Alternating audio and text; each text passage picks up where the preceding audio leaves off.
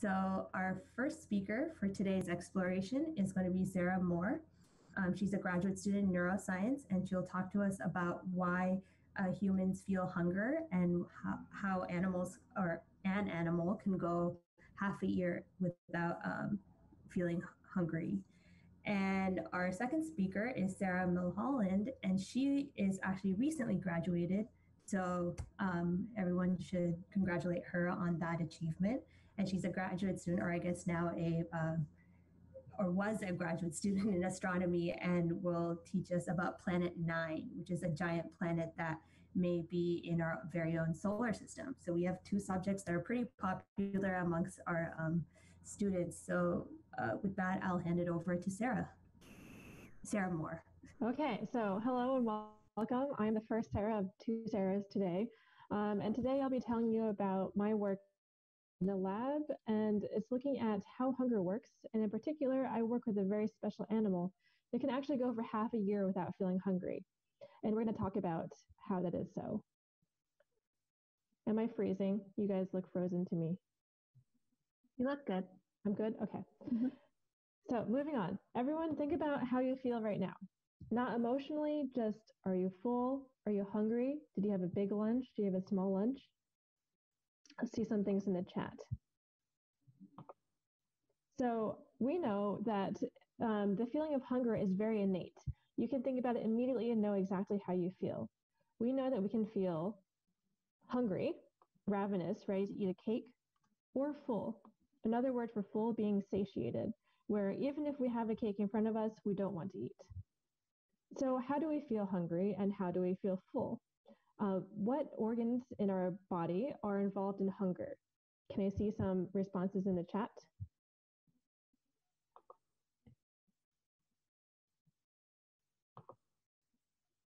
So I actually can't see the chat, but hopefully we got some good responses. We have the brain, highly involved in hunger, the stomach, the small intestine, and these little egg-like things right here are actually fat cells. So these four organs work together to give us a perception of hunger or satiety or fullness. So let's think about how this works. How do we turn hunger on? So in the brain, we have a portion called the hypothalamus. This is kind of at the base of your brain here. The hypothalamus is very important for everyday action and activity. It releases hormones that are necessary for life, as well as controlling our sleep-wake cycles or circadian rhythms. And it controls our homeostatic body temperature. So it makes sure that we stay at 98.7 degrees Fahrenheit all day long. So within the hypothalamus, we have a group of neurons called the arcuate nucleus. A group of neurons is just called nucleus, and here this one's the arcuate nucleus. So you can think of the arcuate nucleus as the on-off switch for hunger. And in the stomach, we have a small little hormone called ghrelin. So ghrelin is responsible for making us feel hunger. And the way I remember this is ghrelin sounds like an angry little goblin, some little gremlin that stays in your stomach, and then it actually travels through the bloodstream to bind to receptors in the arcuate nucleus. I'm just going to give you an analogy of how you can think about this. So think of a plug plugging into a socket. Here, the blue plug is our hormone ghrelin. This plug is able to travel through the bloodstream to bind to receptors, or the socket, that's present in the arcuate nucleus. So when ghrelin binds to receptors in the arcuate nucleus, we plug in the plug into the socket and hunger is turned on.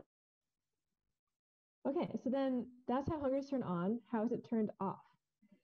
Surprisingly, there's actually more methods of turning hunger off than turning hunger on that scientists understand. One of these methods involves the vagus nerve, which is a specific neuron in your body. And this nerve actually wraps around the stomach. And at the tips of each of these nerve fibers, there are little sensors. And these sensors sense pressure and change and stretch in your stomach. So after you eat a large meal, your stomach expands, the vagus nerve senses this stretch, and it sends a signal to the arcuate nucleus to turn hunger off. So that's one way we can turn hunger off. We also have different hormones that are present in different parts of the body that can bind to receptors in the arcuate nucleus to turn hunger off again. These include PYY and CCK. So these are produced in your intestine after food actually reaches your stomach. And also leptin, which is a hormone produced in white adipocytes or fat cells. So these hormones, again, travel to the arcuate nucleus, and they bind to receptors. They plug the plug into the socket to turn hunger off. So that's just a brief overview of how we can turn hunger on and turn hunger off in the human body. And in lab, I actually study a very special animal that can go up to 7 months without feeling hungry. Does anyone have any ideas of what this animal is? Feel free to answer in the chat.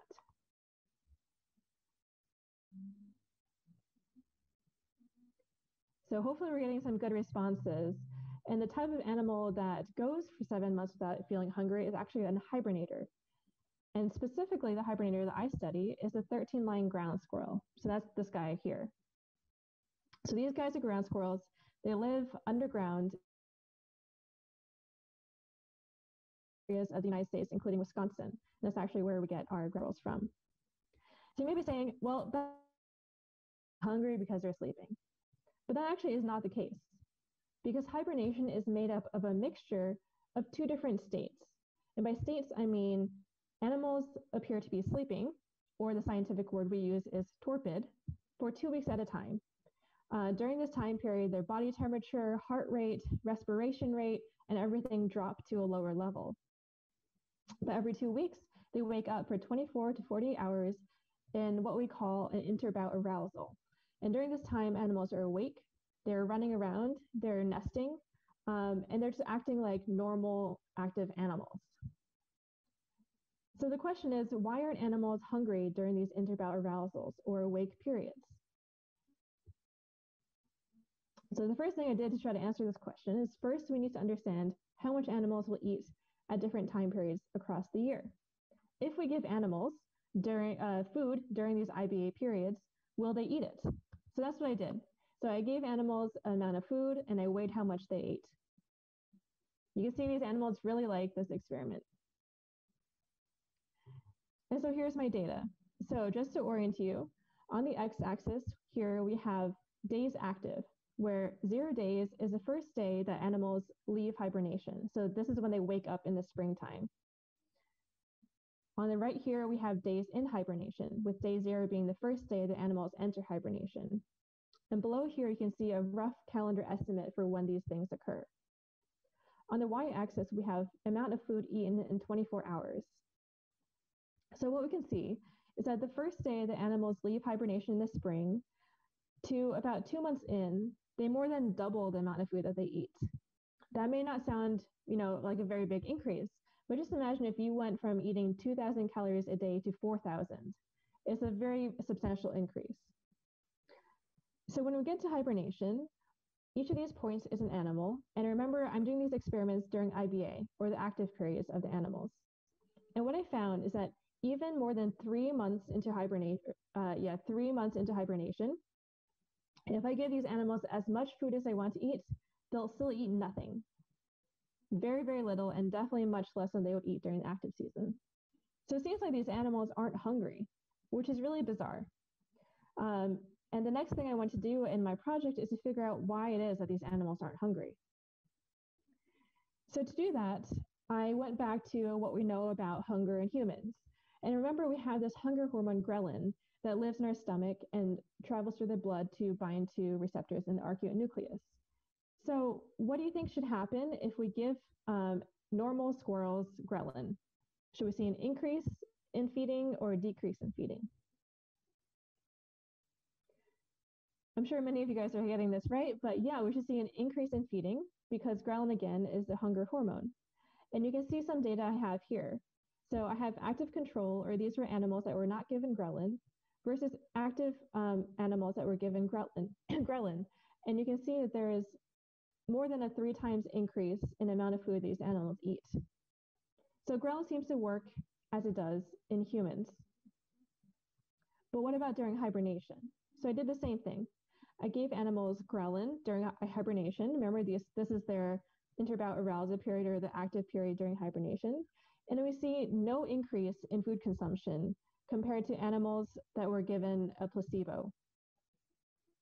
So it seems like squirrels are resistant to this hunger hormone, which is pretty incredible when they hibernate, but not when they're active.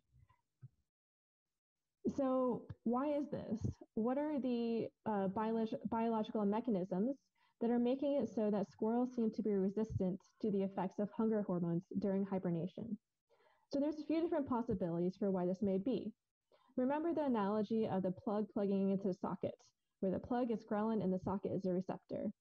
It's possible that we have a reduction in the number of sockets during hibernation, such that there are fewer switches that are turned on in the brain.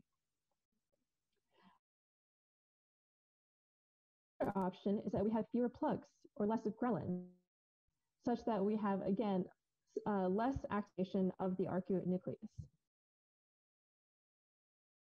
of the socket, or a change in the shape of the receptor, such that ghrelin can no longer bind to receptors and therefore can't activate the arcuate nucleus. So what I'm doing now is I'm actually going through each of these options one by one, trying to determine which is the mechanism.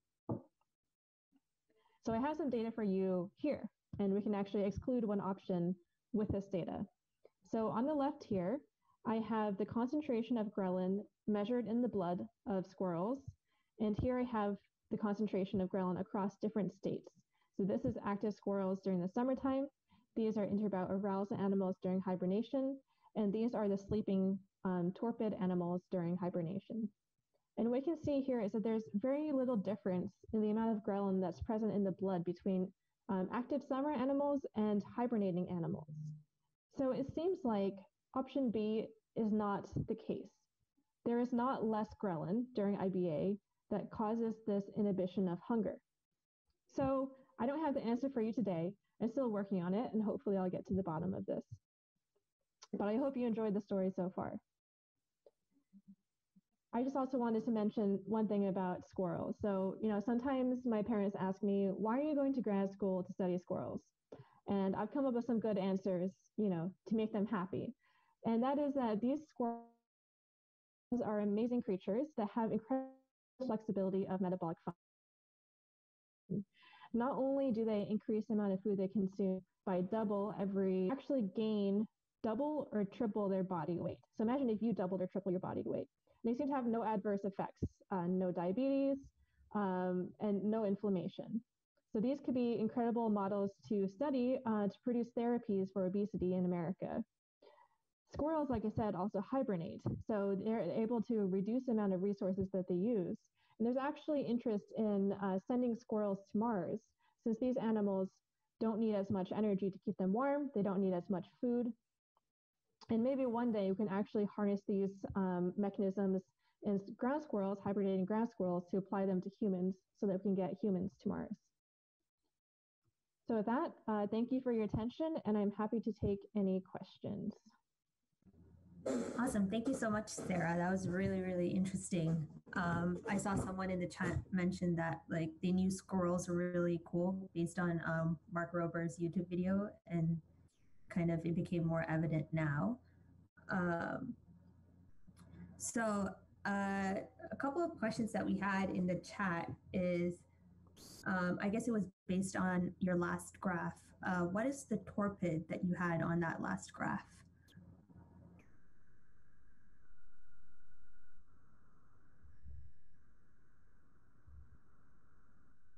Okay. I'm not sure if everyone else is seeing this, but it looks like Sarah's a little bit frozen and lagging. Sarah, can you hear me? Yeah, sorry, I didn't get your question.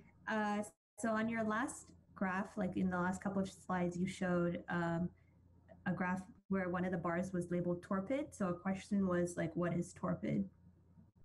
Oh, so torpid is the state during hibernation where they appear to be asleep. So they're in this sleep-like state for around 2 weeks, and then they'll wake up for around 24, 40 hours, and then they'll go back to sleep for another 2 weeks. Okay, I see. So related to kind of like hibernation, a question that we had is like, how do animals know when to hibernate? Um, and can we stop them from hibernating? That's a really great question. And I've got to say that like the field of hibernation has been trying to answer this question for hundreds of years, and we actually don't know the answer. There are different types of hibernators. Some hibernators, they're called facultative hibernators, don't need to enter hibernation. So they'll enter hibernation when there's, for example, scarcity of food or water, or environmental temperatures are super cold. Our ground squirrels are kind of special. They're called obligatory hibernators, meaning that they need to hibernate.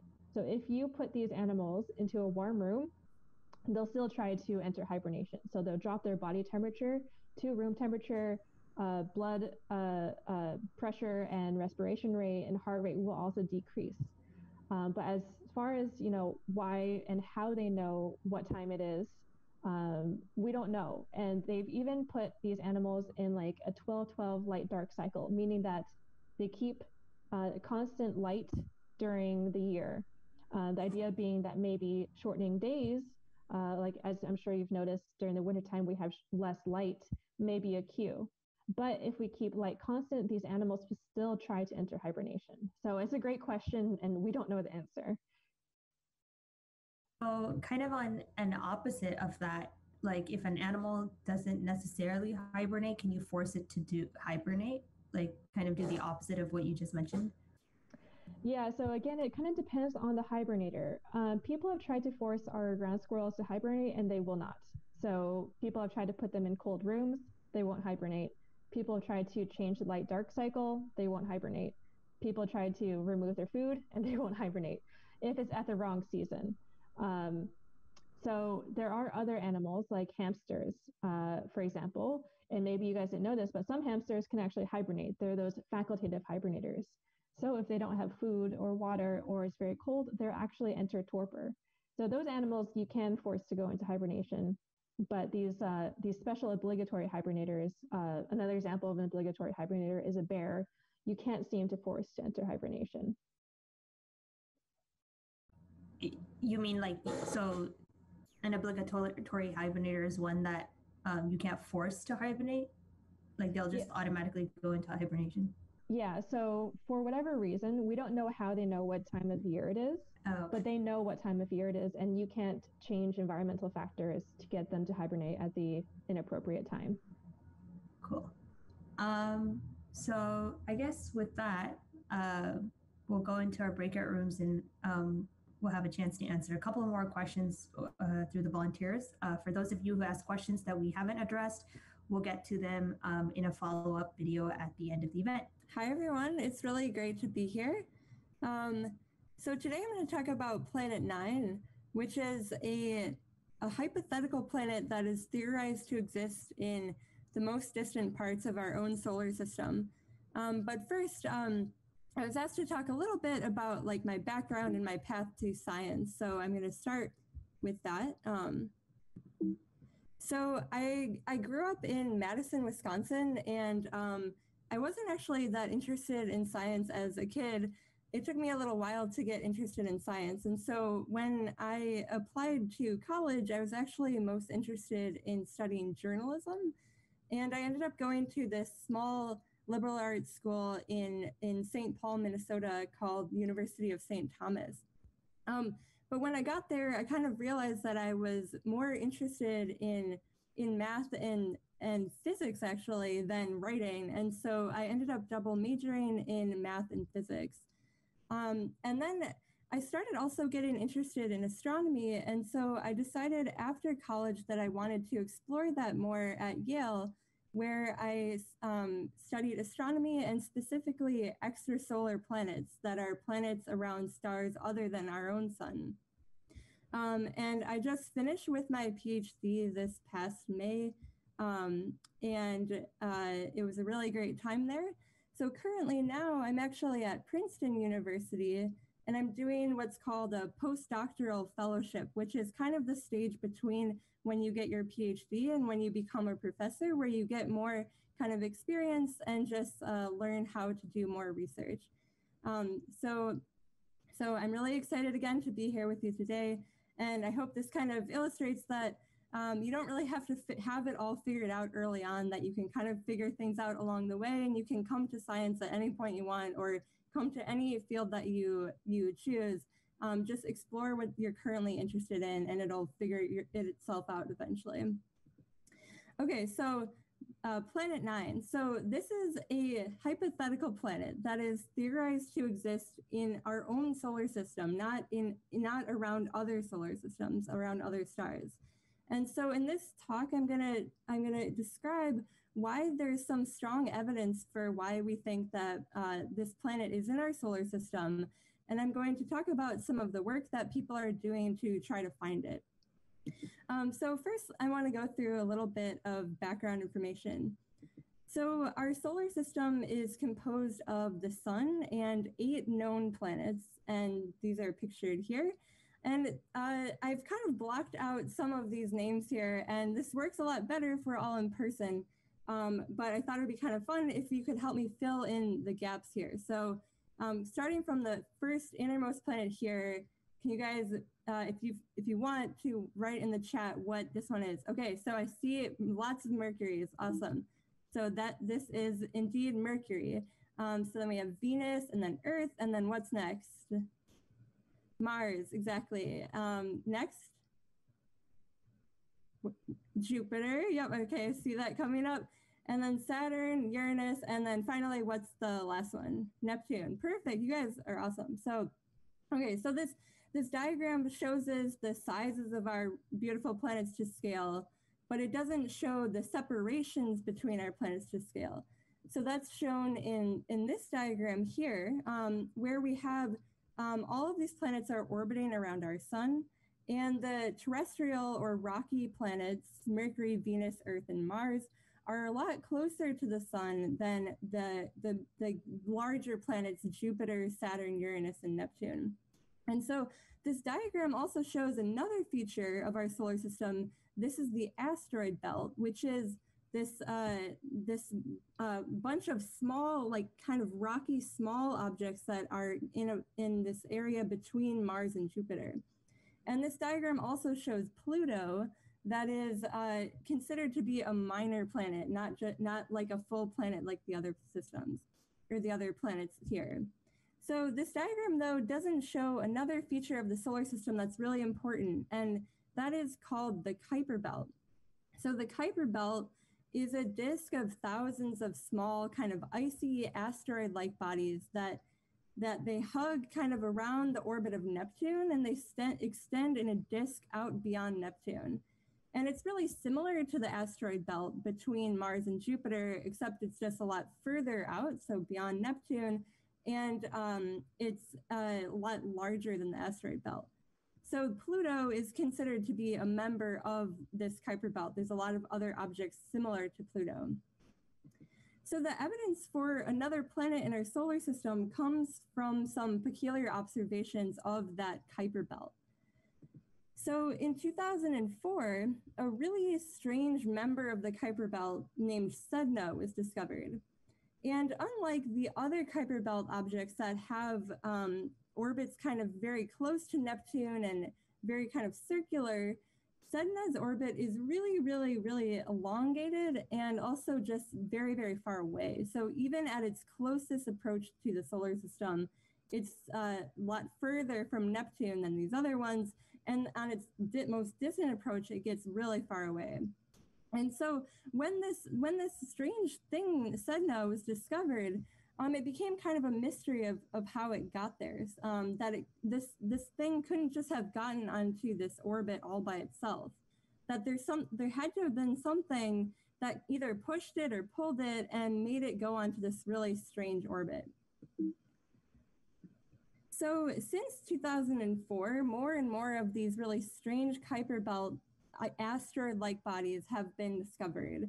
And so this diagram is showing in red here is the orbit of Neptune. And then these lines are the orbits of more of these Kuiper belt objects that have been discovered that also have very elongated orbits. But there's also another kind of peculiar feature about these. And I was wondering if if you guys notice something weird about these. So just type into the chat, like what kind of might look strange to you.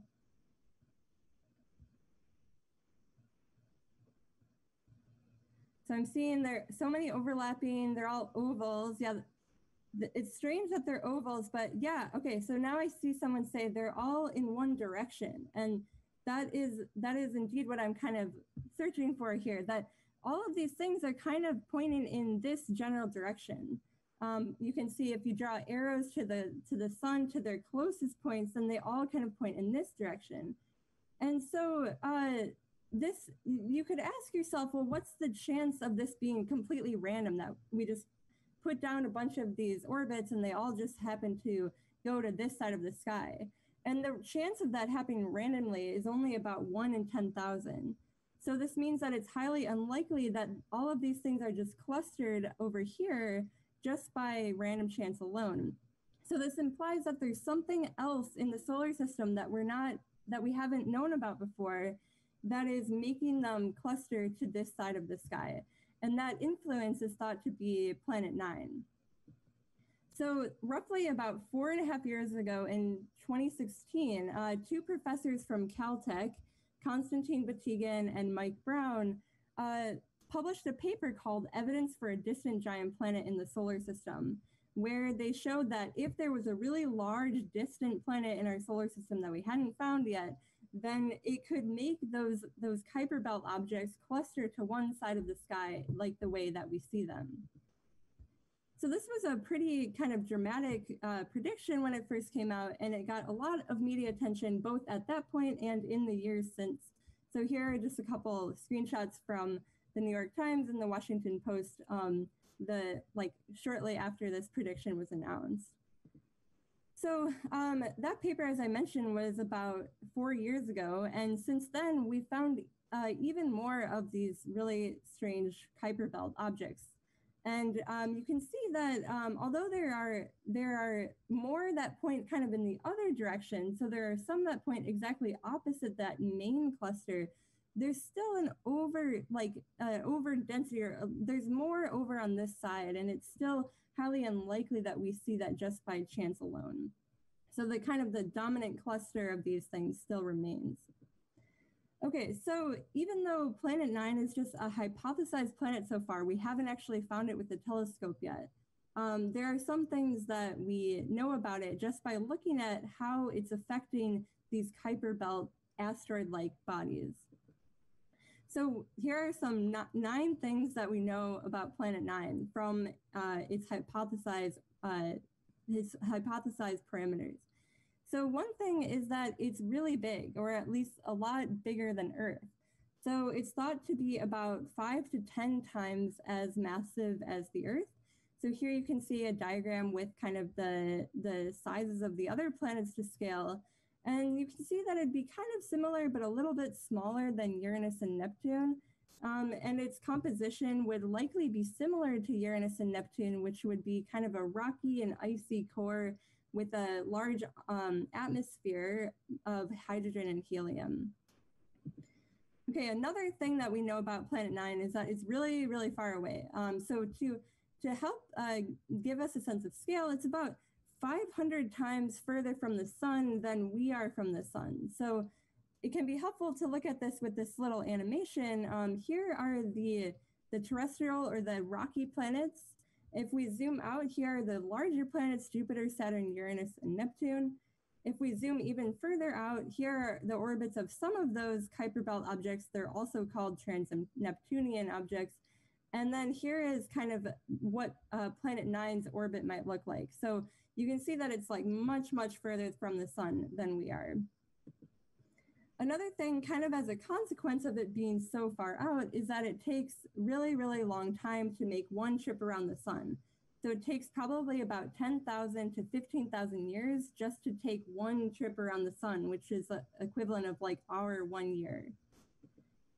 Another thing we know is that it has a really eccentric or elongated orbit, kind of like those Kuiper Belt objects do.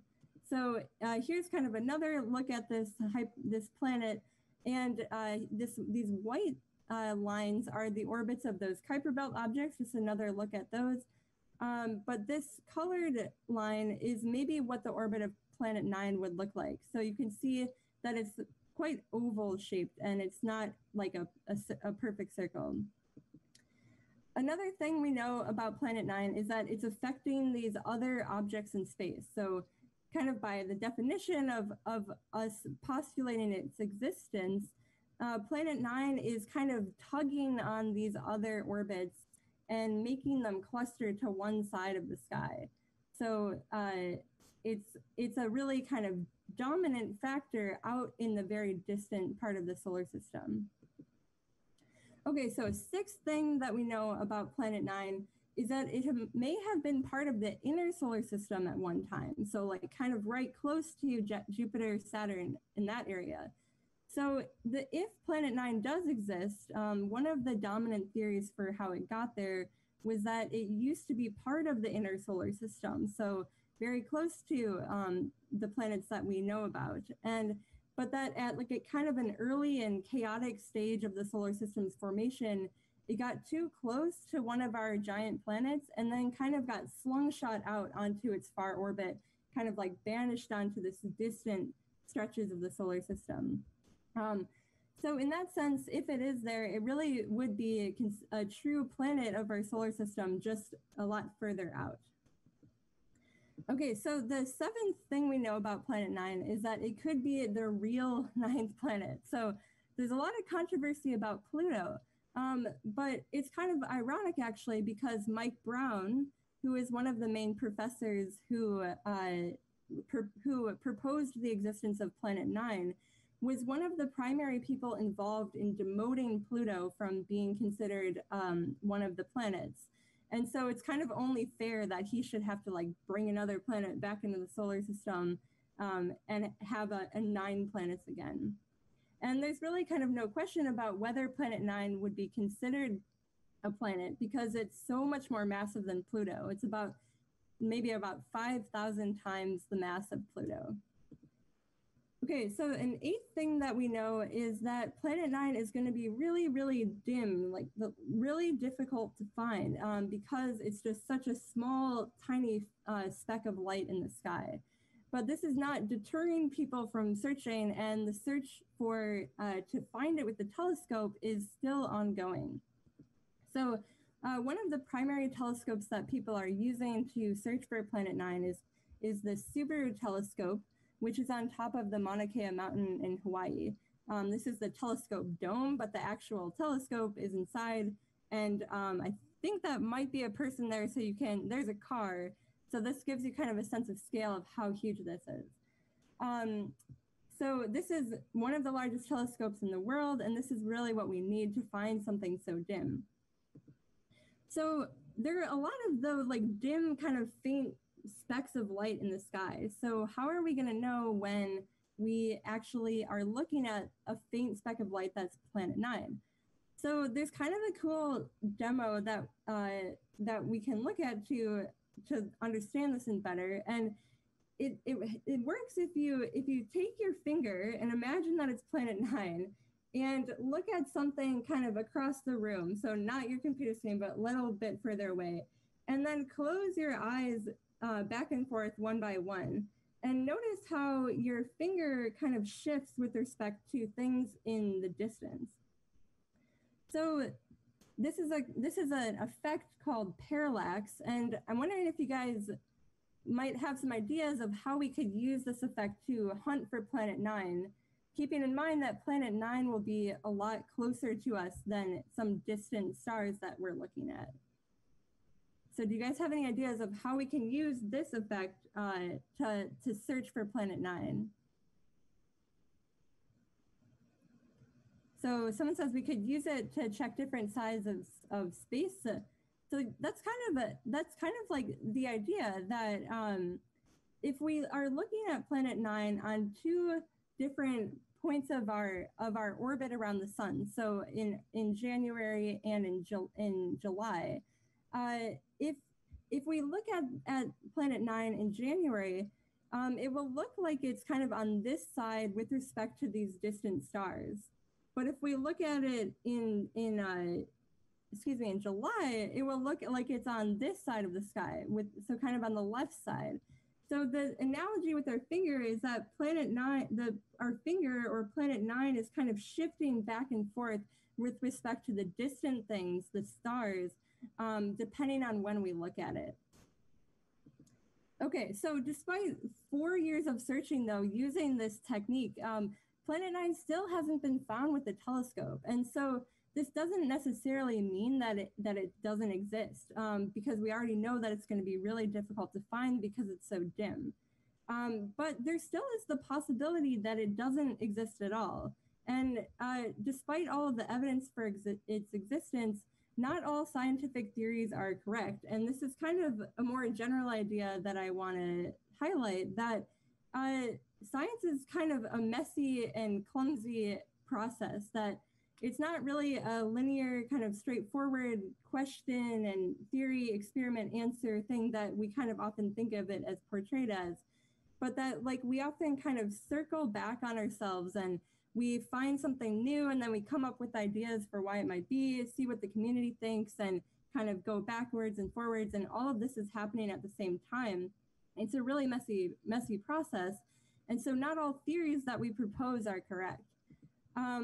So within this really messy process of circling back, some scientists have come up with competing ideas to explain these observations. And one competing idea is that our knowledge of these things, these Kuiper belt objects, is just incomplete. That first of all, it's really challenging to find these ones in the sky, and because they are also very, very dim and just kind of small specks of light. And we can't look for them near where the Milky Way galaxy is kind of the densest, because there's already too much like other things in the way. And we can only also look at them at certain times of year. So basically, there's a lot of complications in finding these particular objects.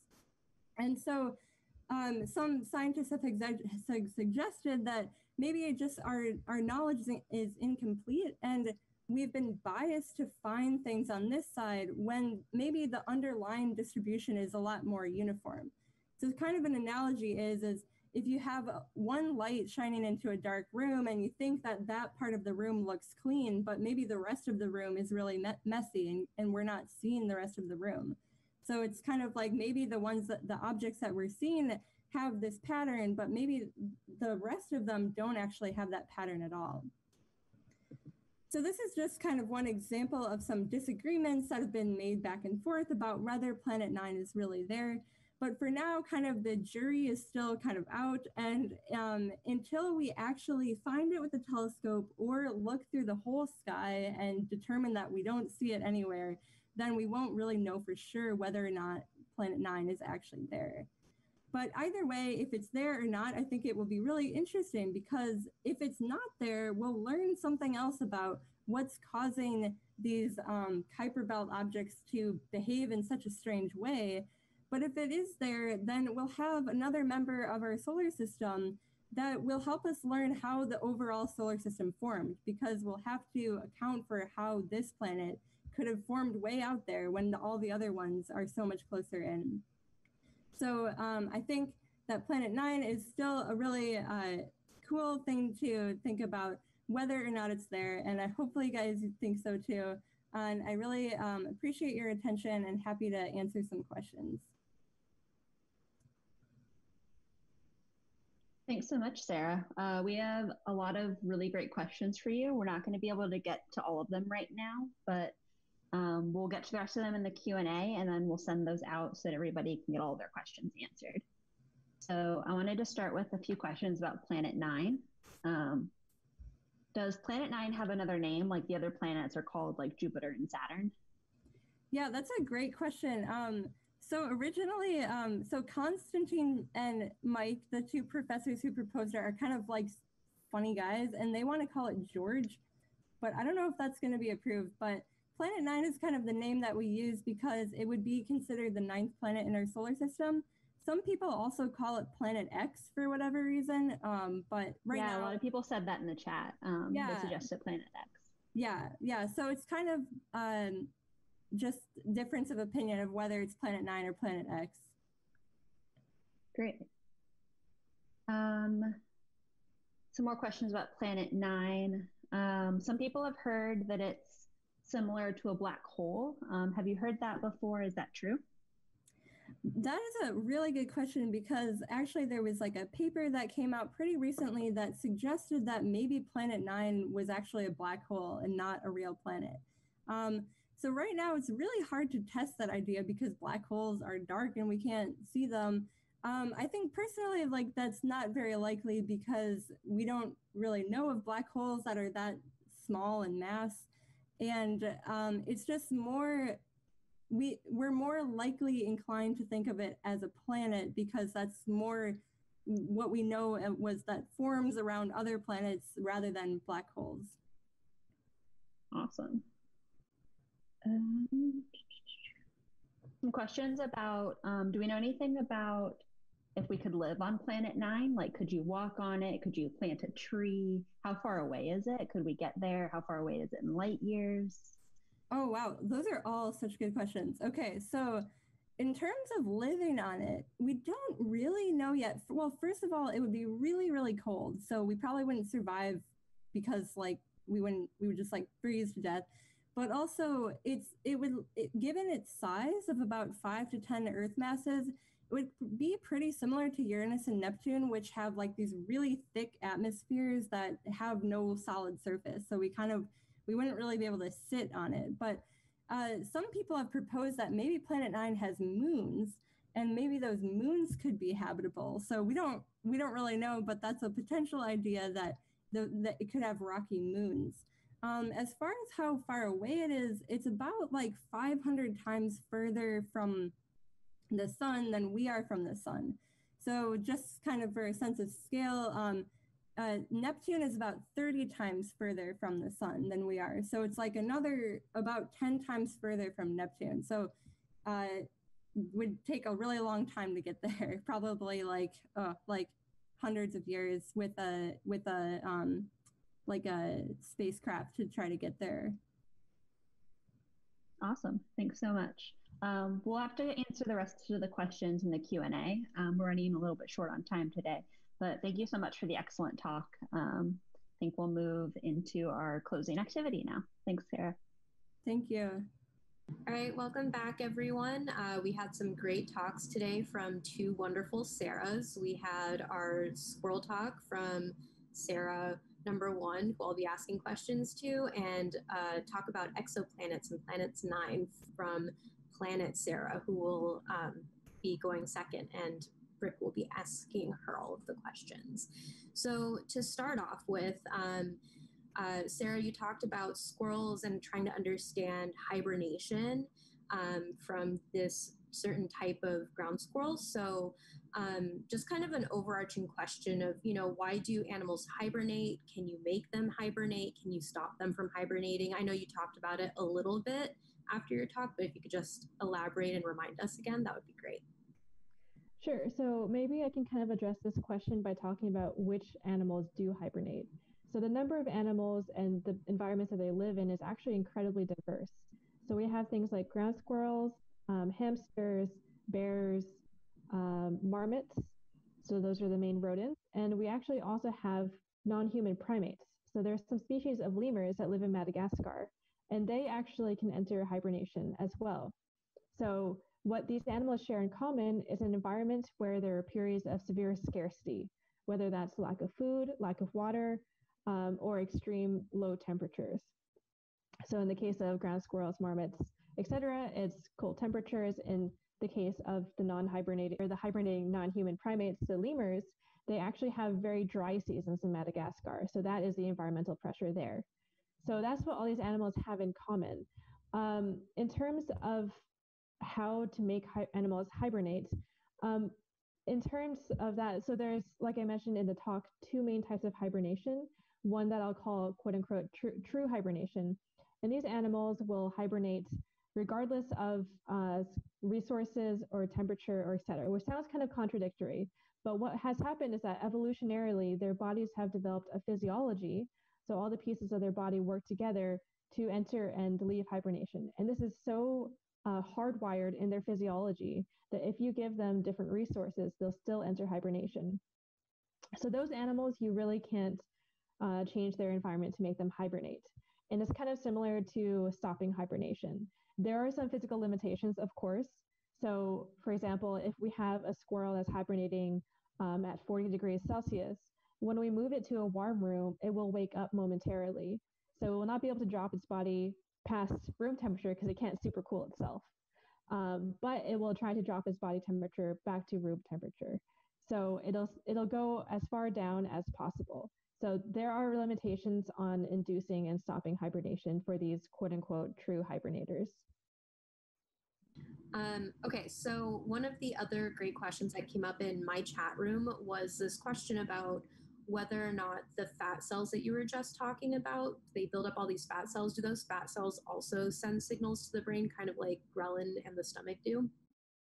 Yeah, that's a great question. So the answer is yes. These fat cells produce a hormone called leptin.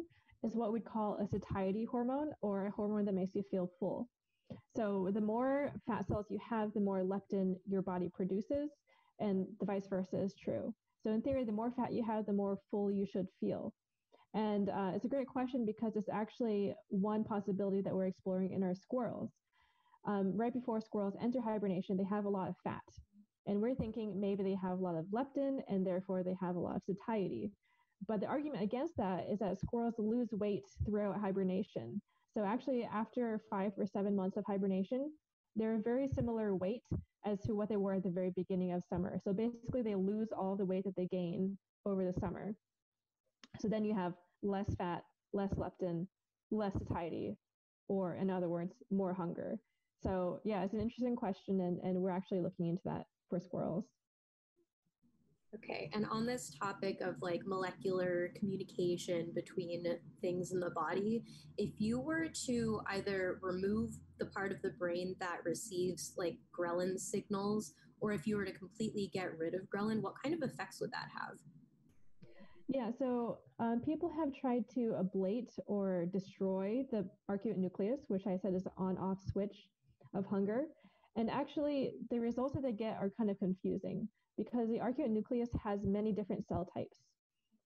So the net effect of destroying the arcuate nucleus is actually severe hunger. But if you want to be more targeted, if you take out the neurons that contain the receptors for ghrelin, then you have an animal that is not hungry at all. And people have done this in mice actually genetically. So this has been thought of actually for use as a therapy in humans. Maybe you can create some sort of diet pill or therapeutic that allows humans to feel less hungry. And people have actually already done this. And what they try to do is they introduce another molecule called an antagonist. And this molecule will bind to those ghrelin receptors to prevent ghrelin from activating the arcuate nucleus. And surprisingly, suspensefully, it doesn't do anything. So this is pretty disappointing because people are really excited about this therapy. And our explanation for it is that hunger is something that's innately, we need to eat to survive. So the brain and the body has what we call redundant systems, or systems that work in parallel. So if you knock out one system, there'll be other systems that can take up the slack and do the work. So that's one possibility for why blocking ghrelin in humans does not create a diet pill. Well, while we're on the topic of humans and everything, I guess the last set of questions has to do with, is it possible for us to make ourselves hibernate? Like, what are some of the things that prevent us from hibernating? And ultimately, you know, if we want to go to Mars, as you mentioned, like, what do you think we would actually have to do in order to do that? Is hibernation the key to help us? So that's the big question, right? Like, if we want to study these squirrels, we want to relate them to humans. So people have been looking at this for a while, and it seems like human physiology, or the way our bodies work, has limitations that squirrel bodies don't have. So like I said, squirrels can drop their temperature from like 100 degrees Fahrenheit to 40 degrees Fahrenheit. people have tried to, or scientists, doctors have tried to induce hypothermia in humans. And the most we can really reduce human body temperature is just a few degrees before basically tissue will start to malfunction. Different salts will build up in tissues that will create dysfunction. And basically, we can't cool humans that much. The most humans can cool other humans is like a small hypothermia that's actually used in surgery.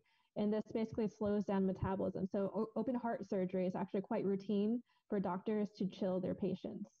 In terms of applying hibernation physiology or what we know from hibernation to humans, one place we'd actually want to look next is bears, because bears are hibernators, but they only drop their body temperature to a moderate degree.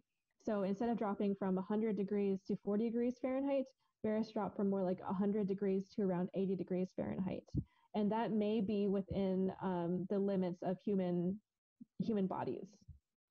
So that's ultimately the goal, but we have a lot of work to do. And we've learned through studying squirrels that it's really a whole body phenomenon, and you can't just like change one part of the body and expect it to work like it would in a different animal. Wow, honestly, I would not want to be the researcher doing the research on bears. I like my arms attached to my body. Well, thank you so much for your questions. And I guess last thing, is there any other final thoughts that you want to mention to our listeners? Yeah, so a few things that crossed my mind through reading some of your questions was, how do animals survive this long without eating? And I actually just want to address that really quickly. And the answer is that not only do they have a lot of stored fat, but they also reduce the energy that their body uses. And this is actually why we want to use this technology in humans, for example, to get to Mars. We want to be able to drop like how fast your heart beats, how quickly you breathe, the metabolism of your cells. So basically, you want to reduce the amount of energy that each of your cells burns to reduce energy requirements. And all these things would basically allow us to give humans or whatever subject less food and allow them to survive for a longer period of time. So we basically want to apply these technologies in that way. But that's going to be quite complex, and we still have a lot of work to go into. And hibernation is a really incredible phenomenon. And like in all my years of studying biology, I've really never interacted with any other animal that has such amazing flexibility in terms of like what its body can do. So if you're interested in hibernation, definitely Google some stuff up. Check out 13-line ground squirrels. So yeah, thank you for your attention. Thank you, Sarah, and I'll pass it over to Rick. Awesome. Thank you very much. So the squirrels obviously were a big favorite. Everyone loves 13-line ground squirrels. And even if they only had 12 lines, we would still love them just as much. So we had mentioned, so to transition us from squirrels and Mars traveling, and by using information we can get from hibernation, it doesn't seem like we might be able to apply that to Planet 9 traversal, because it might be around 200 years it takes or so to get there. But Planet 9 is still super interesting, and we're interested in talking to Sarah Millholland to figure out more about that, because you all had a ton of questions that we're interested in getting some answers to. So Sarah, how is it that we know that Planet 9 exists at all? Like, did this story originate as a legend or something like that? Or how are we talking about that right now? Yeah, so that's a great question. And there actually is some kind of truth in the legend idea, because Neptune was discovered in 1846.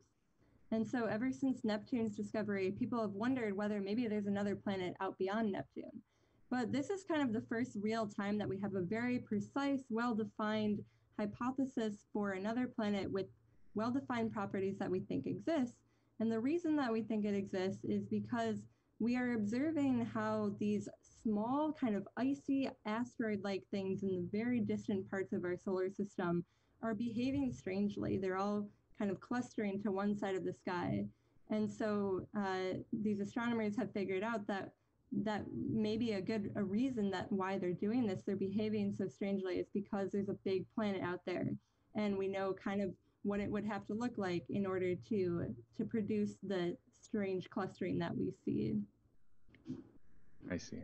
So as with all good scientists, I heard a lot of ifs and maybes, and we think. So if you only think that Planet 9 exists or might exist, then how do you know the size of it? Yeah, so So this is a great question. It kind of like gets at a bigger idea within science that we have hypotheses that we can't determine yet whether they are correct until we get further evidence that either supports it or refutes it.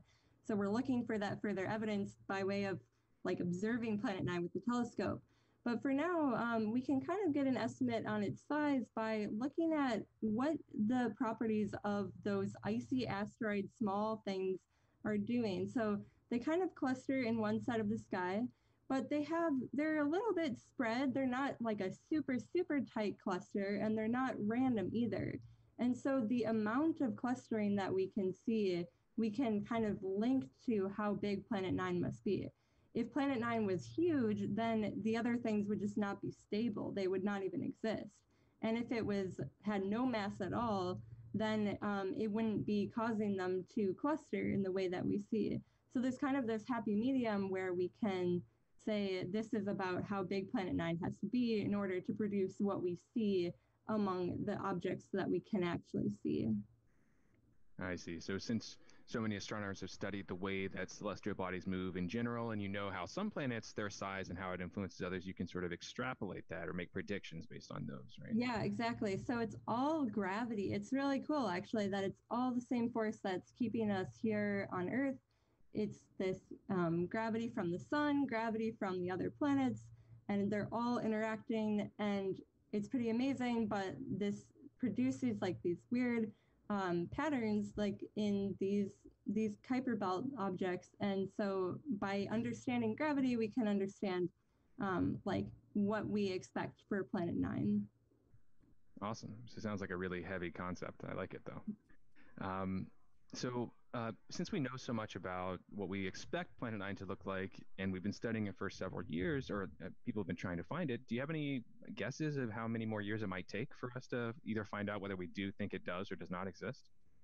Yeah, and I think that's like kind of the million-dollar question that everyone's wondering is like, how long should we expect to wait for this thing? And I think it's a really hard question to answer, and I don't necessarily have a great idea. But if I were to guess, I would think that within about 10 or maybe 20 years, we should either know whether it is there, like whether we observe it, or whether we can rule it out and we will have kind of refuted the hypothesis. But for now, it's just really tough because we know that it's going to be really faint, like a very faint speck of light in the sky, but we don't exactly know how faint. And because that would depend on the properties of the planet itself, like how reflective it is, how much sunlight it reflects off its surface. So even if we do search the whole sky, um, we won't have known whether we've got as dim as we can go. So that's why it's tough to answer, but probably like on a decadal timescale is something to think about. Okay, that makes sense. And just so I make sure I understand where you're getting that estimate from, is that sort of based on statistics of how long it will take to look at the sky and to get a good chance of seeing it, and also advancements in technology? Is that what you're sort of thinking of? Yeah, that's kind of what I'm keeping in mind of like so as in the next coming years there will be some new astronomical surveys, so basically these telescopes that take pictures across the entire sky, and that will take a decade or so to complete. And so I think that will be kind of the next like right now we're just using the telescopes that we have, but there's more coming soon that we will hopefully be kind of definitive as whether it's there or not. I see. That makes sense. Yeah. Cool. Well, I really enjoyed learning more about Planet 9, and it sounds like we have one question from a student that just sort of wanted to know more about some of the planets we do know about our solar system. So, do you happen to know what the fastest orbiting planet in our solar system is, at least of the ones we know for sure exist? Yeah. So that's a really good question. And this is actually a general kind of law that applies to all planetary systems, that it's the closest one that's moving the fastest. So Mercury is the closest planet to the sun, and it takes 88 days to do one trip. So for Earth, it's 365 days. And Mercury, it's 88. So that one's moving the fastest out of all the planets. But it's sort of interesting that in other solar systems, there are planets that are orbit in less than a day. And so those ones are whipping around even faster. So Mercury is kind of slow compared to other planets in other solar systems, but it's fastest in ours. Interesting. Cool. So not only is Mercury very hot, it is also very fast. Exactly. Yep. Cool. Are there any other closing thoughts you had for students that you'd want to share with them? I guess I just want to share that it's really interesting to think about our solar system as a whole. Like, Earth is one planet out of 8 or maybe 9 in our solar system, and if we think about planet 9, we might be thinking about how did our whole solar system form, and why did we get on this rocky, habitable planet that gives us life and squirrels and all the rest. So I think it's kind of cool to think a little bit broader about like how planets form and what's special about ours and what might be special about planets around other stars as well. So I think that's why I do my job, and that's what I kind of would like to leave with everyone. Awesome. So sparking that curiosity for the next generation of scientists that want to discover Planet 9 and 10, 11, and so on. Exactly. Awesome. Well, thanks a lot to both Sarahs. We really enjoyed both the planet discussion and the squirrels, and we'll catch everyone next time. Thanks.